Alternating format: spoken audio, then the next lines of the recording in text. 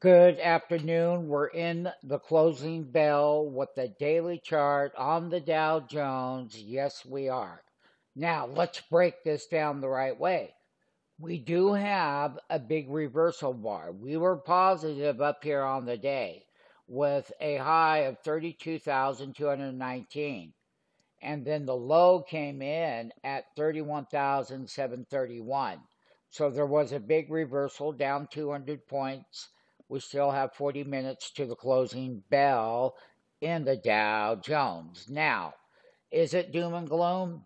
No. We had this one day here where profit taking happened, and then bam, we went up.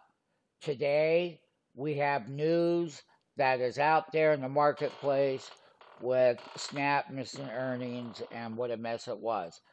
But the Dow stocks, it was positive to go that negative right now, down 193. Okay. So that's what we look at. Support 50-day simple moving average, everybody. Go ahead, sign up at the YouTube channel. Subscribe to your YouTube channel so you're updated to watch the videos as the trades happen. So that 50 days is going to be support, everybody, trader.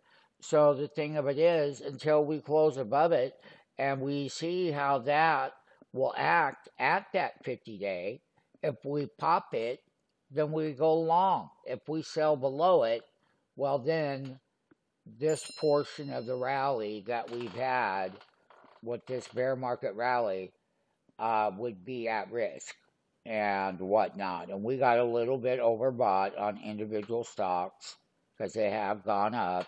And right now, what we're going to focus is the size of the reversal, what support level will do. And at that point, we'll issue it in a live trading room. Sign up for the free 5-day trial. Get in the live trading room. You get it all. All of your questions, whatever you have, will be answered. Yes, it will. Here you go. That's going to be the lower support level right here. If we break it, there is the gap low right there, 30,779. We do not see the market caving in by any stretch of the imagination. Lots of earnings on board next week, the real big ones, and they can be market movers, and they can.